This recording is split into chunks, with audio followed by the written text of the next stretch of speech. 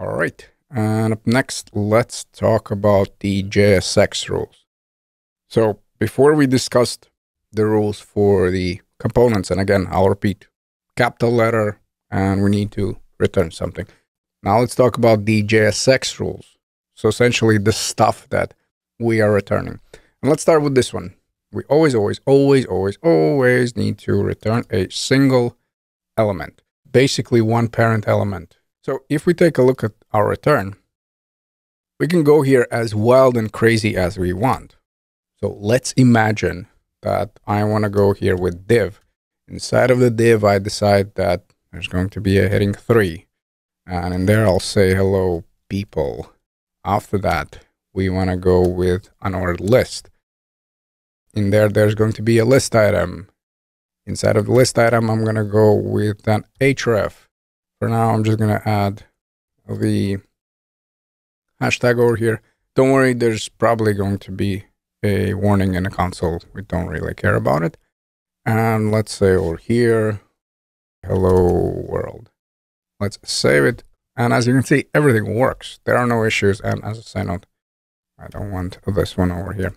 However, problems are going to start if for some reason I decide that, you know what, right next to this div, I need to have a heading 2.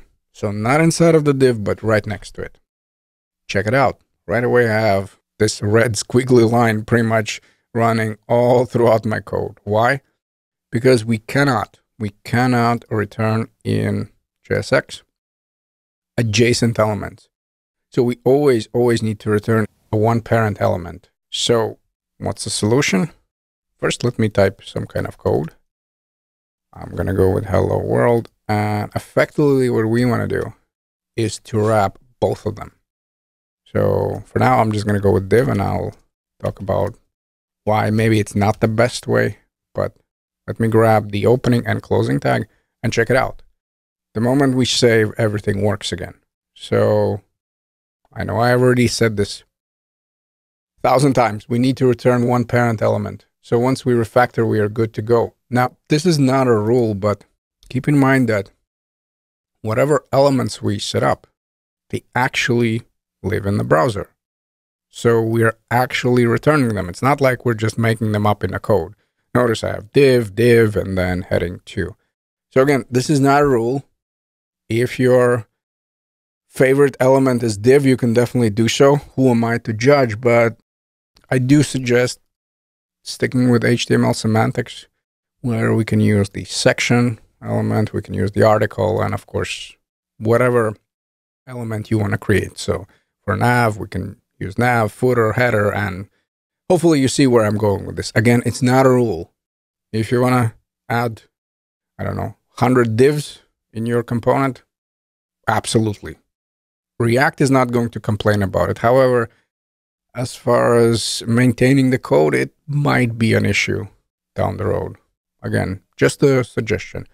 And also another approach we can take. If, let's say, you don't want to add any semantic elements and you're also maybe not in a fan club of div, you can add fragment. So fragment allows us to group elements without adding those extra nodes. And essentially, we have two ways how we can use that. We can go with react dot and then fragment. So notice the syntax, it's kind of like a component, opening and closing one. Or there's a shorthand. So in here, we can go with angle brackets, and we just need to make sure that we close it. So let's try it out. I'm going to go back to index.js. Let's say that I don't want to go with section, which is also an option, of course. So once I save here, notice now the section is returned, not a div. But if, let's say, I'm not a fan of that type of approach, I can just remove the code and I can go with react dot and then fragment. So we're importing React. That's something you'll need to do then, if that's the case. And we go with react dot fragment.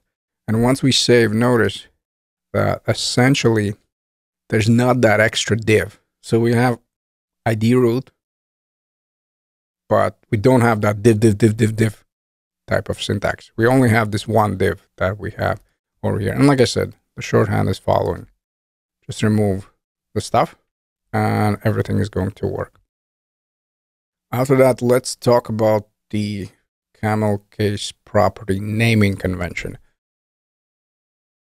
If you're familiar, when it comes to attributes in the index.html, you write them in the following way. For example, tab index, on click, for read only. When it comes to JSX, don't be surprised if you see the camel case property naming convention. Please don't worry about this code, effectively what it's doing, the values and all that. Just focus on naming here. So instead of tab index, we're going to type tab index as a camel case. If we want to use for the label, in the JSX, we'll use HTML4. Again, those are just the rules. And of course, as we're progressing with the course every time, we'll add that camel case property. I'll tell you, hey, this is the rule that we need to use. And this is just something that you need to remember. Again, please don't focus on this code. I'm not going to type it. We're going to cover all of this in great detail, essentially why we have those funny curly brackets and all that. For now, just don't be surprised if you see this type of naming convention. Also, speaking of naming conventions, we don't have class, something that I already showed you when we worked with Emmet. So if I go back and to this div, I want to add some kind of class, it's not going to be class. So you can type here like this, but it's not going to work. We need to go with class name. Again, just the rule that we need to remember. That's it. We need to go with class name, and then we provide some kind of value over here, some class name. And then if we take a look, somewhere there, yep, notice. Eventually in the browser, it's set up as a class, but in our code, it's going to be a class name.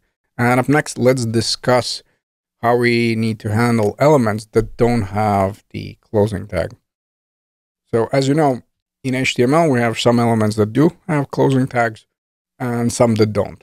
For example, image or input. And HTML5 has somewhat spoiled us where if we want, we can omit the self-closing and everything is going to be rendered just fine. However, we cannot do that in React.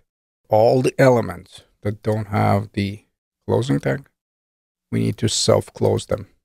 So essentially you need to add this /.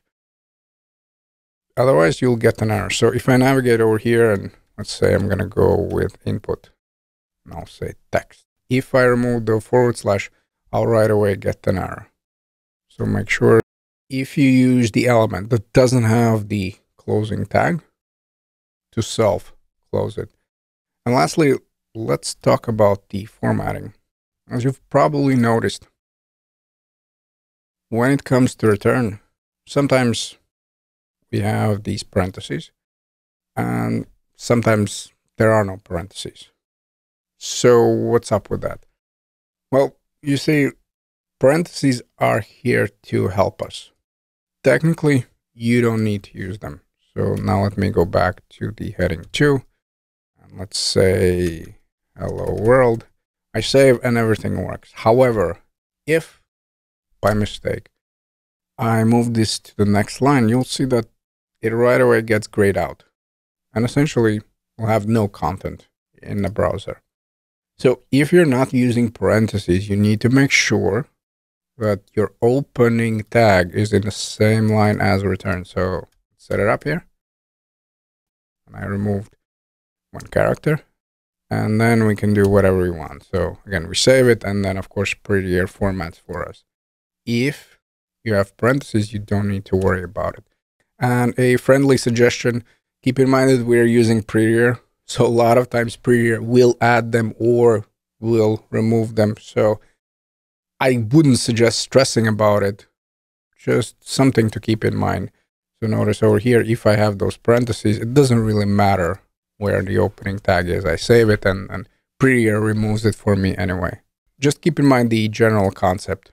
If you want to add them, add them. If not, make sure that the opening tag is in the same line as the return.